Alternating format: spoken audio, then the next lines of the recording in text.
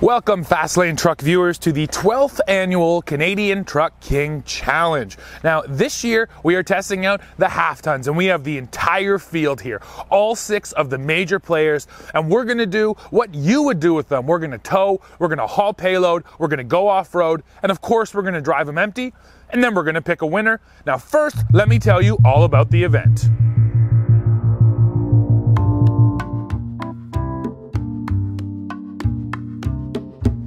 The Canadian Truck King Challenge has been running yearly since 2006 and was started by Howard Elmer. Yes, that is my dad, so needless to say, I have been involved in Truck King since the beginning.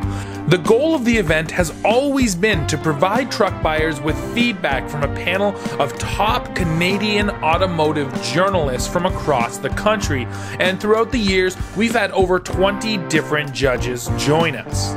So what do we test? Well, over the course of 2 days, each truck is driven on a 19-kilometer loop by every single one of the judges in 3 different states: empty, loaded with 1,000 pounds of payload, and then loaded up with a 7,000-pound trailer. But easily the most interesting bit of information that comes out of the Truck King Challenge is the fuel economy study. Now we're going to put that right in the middle of this video, so make sure you stay tuned.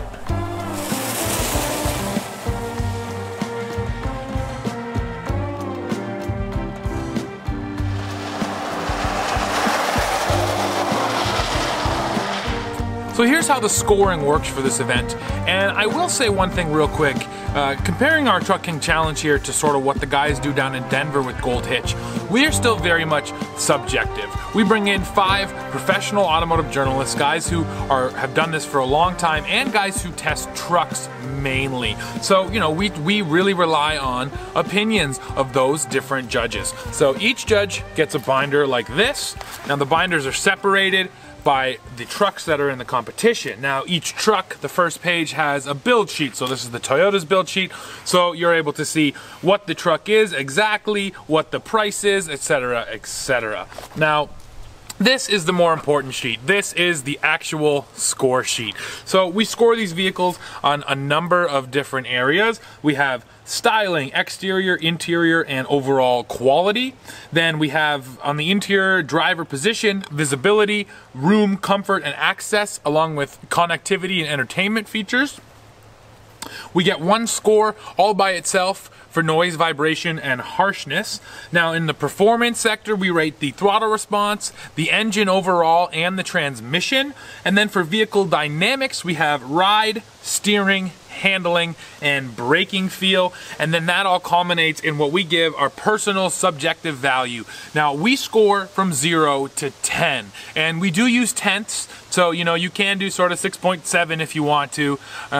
Most judges, myself included, I tend to do 0.5s, but not usually, you know, right down to the 10th. Now the other thing at the end of the sheet is just the main test value. So then you also give an overall score for how it felt with payload, how it felt towing, how it felt empty, and how it felt off-road. And you know, doing it back to back is really important, because then I'm able to sit here and say, you know what, the Toyota felt like X on the off-road course and X with payload, and right away flip over to Chevy and say, well, you know, comparatively the Chevy felt a little better than the Toyota, so I will give it a little higher score for payload and a little worse off-road, so I'll give it a little lower score for off-road. And that's, again, really the value of this back-to-back testing, is you're able to score these trucks, you know, right after you've driven them back-to-back, so it gives you a really good sense for how to score the trucks and where to scale them. Now, of course, the other big part of this event is that it's a culmination of opinions. It's not just what I think. It's not just what one judge thinks. It's what all 5 of us come together to say.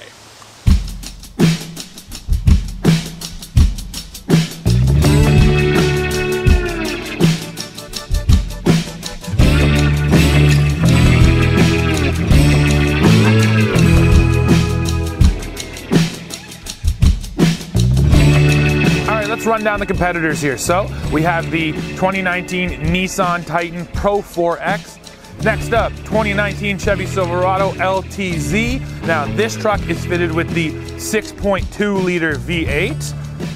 Moving down the line, we got the 2019 Ford F-150 with the 3-liter Power Stroke diesel. This is a Lariat model and it has the FX4 off-road package.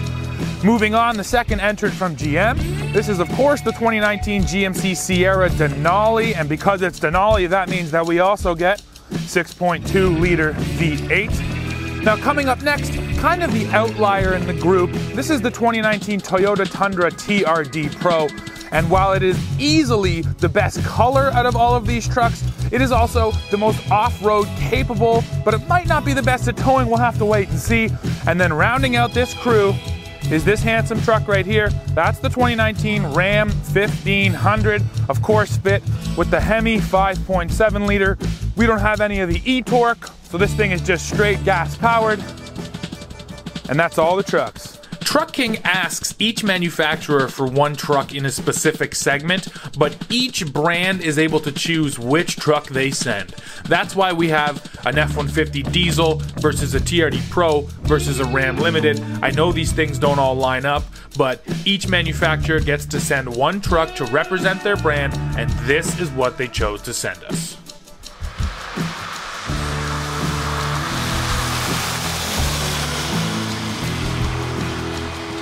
All right, we're back in from our first 3-truck empty loop. So we did F-150 diesel, TRD Pro, and the Sierra.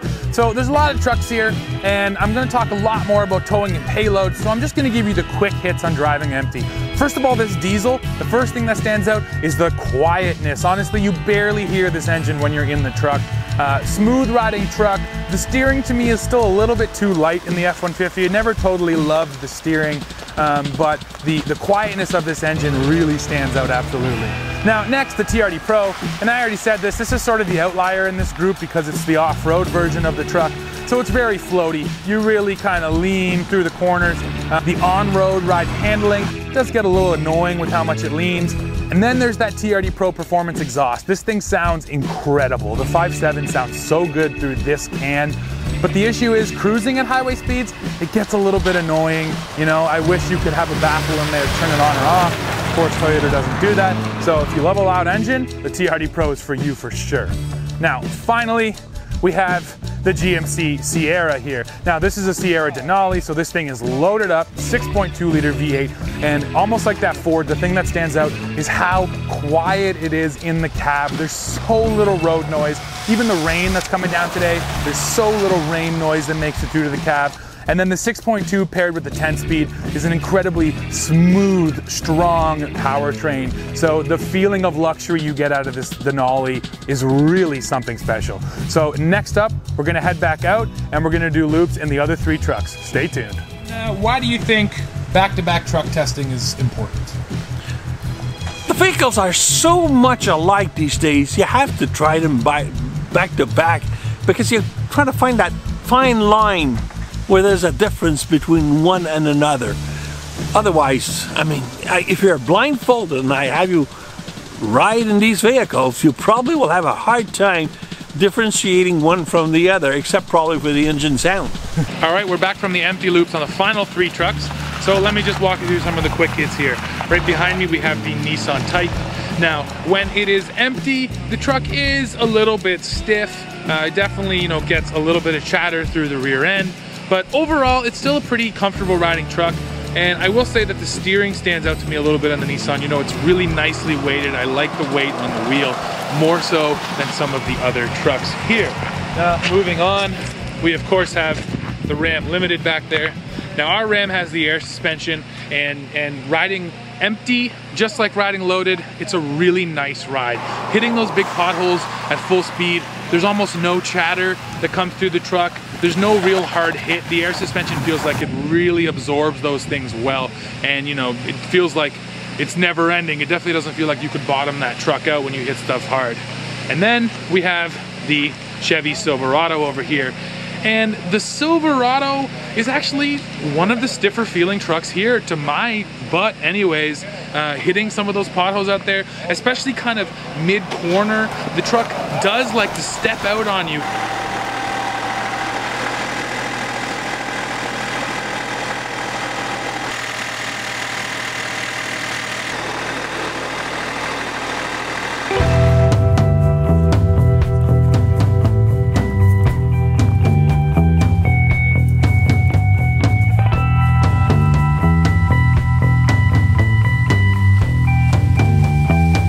just came in from our first payload loops. Now each one of those barrels is 500 pounds, so we're doing 1,000 pounds in each truck. And again, I'm just gonna give you the quick hits. So this is the Ram 1500 Limited right here. Now this truck has the air suspension, and that really pronounces itself.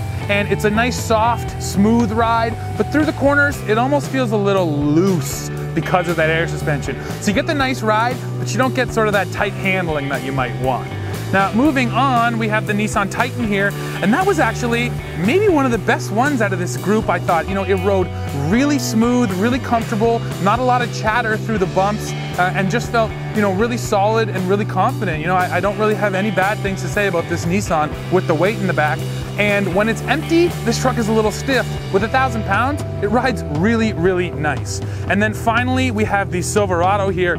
Now, the Silverado was a little too stiff with the weight. Honestly, I expected it to be a little smoother, hitting the potholes, coming through the corners. The back end still feels kind of stiff, sort of jittery. It definitely got more out of sorts than any of these three trucks.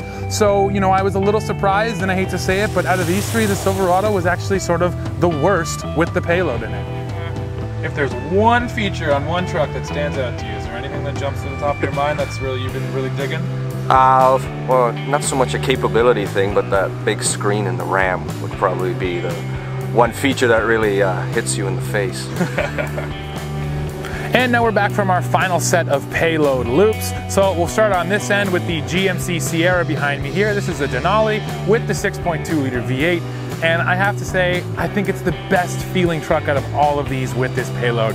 It was smooth when it was empty, and it was equally as smooth with the payload. It really felt planted to the ground. It seemed to soak up the potholes well. I think ride-wise, this truck has the rest beat.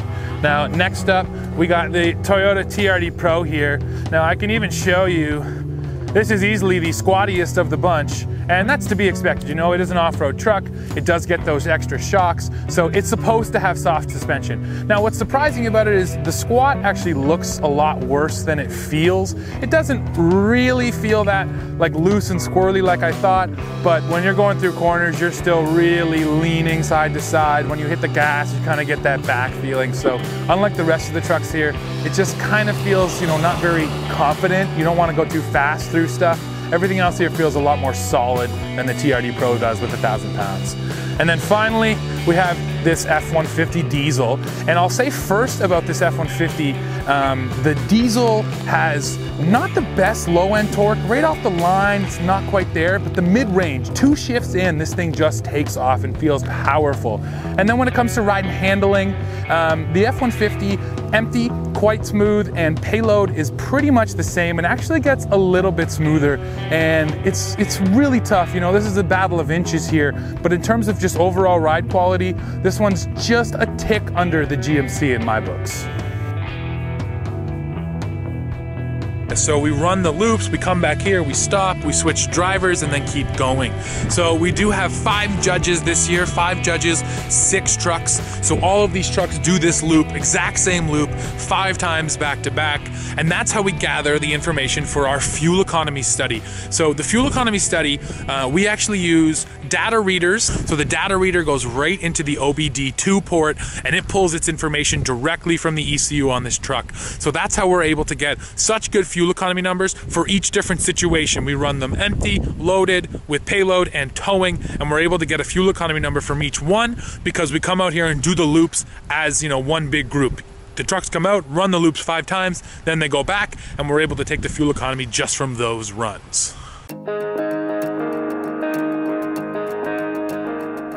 So a few things to note about this fuel economy chart. First of all, the Silverado is highlighted because it was the most efficient truck when you look at the comparable average. But if you look at the empty loops and the payloaded loops, the GMC Sierra with the same 6.2 liter V8 actually managed to be slightly more efficient than the Silverado. If you're looking at efficiency order, the Silverado is first, followed by the Sierra, then you have the Toyota Tundra, the Ram 1500, and finally the Nissan Titan. And by now you've noticed that the numbers for the Ford F-150 diesel are absent. Well, that's just because the data recorder and the F-150 just didn't like to communicate, so we didn't get a reliable set of fuel numbers from the Ford. It is regrettable, but hey, technology just doesn't always work for you. And for the US folks, here it all is again in miles per gallon.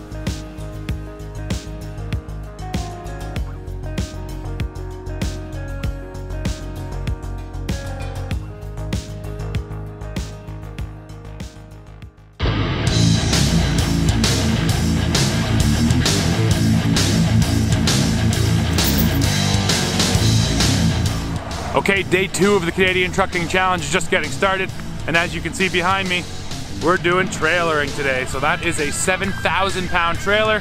Now we're gonna do all 6 trucks with the 7,000 pounds. Right now we've got the Ram hooked up, and back there behind it, we've got the Silverado. So let's hit the road and see how these things tow. This Silverado, the 6.2, no issue. The 6.2 sounds really, really good. It's got lots of power, lots of low-end power, and the 10-speed fires off really quick shifts. Now, the pronounced difference here was the Silverado, a little bit stiff with the trailer, a little bit busy. You definitely feel a lot more of the road coming through. And then we've got the Ram 1500 here. So this Ram with the air suspension is just super smooth in all situations. And with the 7,000 pounds on, the nicest thing is the back end lifts itself up because this truck is automatically load leveling.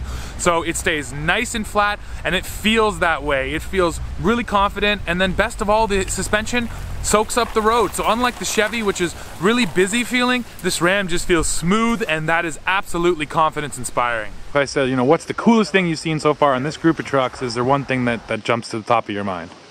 I've been really impressed with that, with the new Ford diesel. We drove it yesterday with load on it, and it was fine. Drove it empty and it was fine. I was really looking forward to today and dropping 7,000 pounds in the back of it, and I was really impressed with how it responded. Felt very stable as far as the truck itself. The engine did a fine job, which I was a little surprised at, but yeah, that was probably one of the surprises of the event. I've been looking forward to it, and those expectations have been fulfilled. Perfect. Thank you, sir. Okay, we're back in from trailering with the second group now. That was the TRD Pro and the Titan. And just the quick hits on those trucks. So just like with the payload, the TRD Pro here actually looked a lot worse than it felt. It was easily squatting the most out of the bunch. The front end was a little bit light, you know, it was kind of looking up a tiny bit. But overall, it actually felt pretty decent. The suspension was still soaking stuff up nice, so over the potholes, it actually felt kind of smooth. But the issue, just like always with the TRD Pro for towing or payload, is through the corners, you're really leaning, it feels kind of loose, just, you know, there's not that much confidence when you're towing with this truck. The 5.7 though, tons of power. Power, certainly not an issue. And then over here, we have the Titan. So this is the Titan Pro 4X. The 5.7 and the 7-speed were just okay. Still enough power to get moving, but you know, the other engines here feel a little more authoritative than what's in this Titan.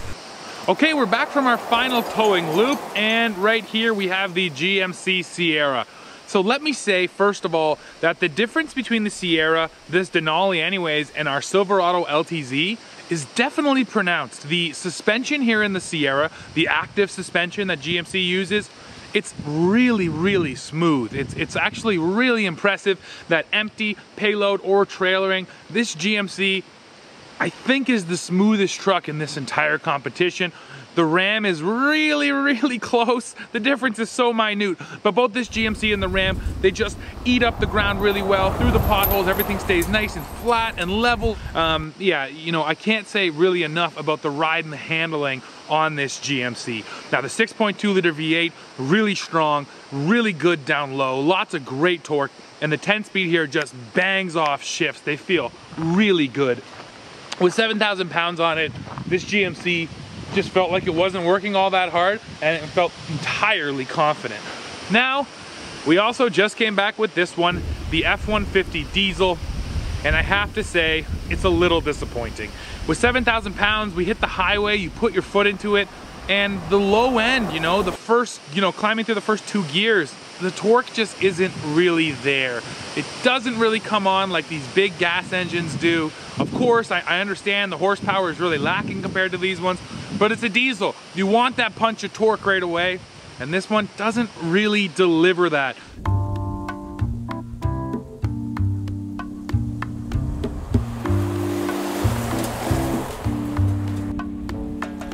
And now the moment you've really been waiting for, let's see which truck is the winner. So in 6th position with a score of 71 out of 100 possible points, we have the Toyota Tundra TRD Pro. Coming in 5th with a score of 71.3, just edging out that Toyota, we have the Nissan Titan.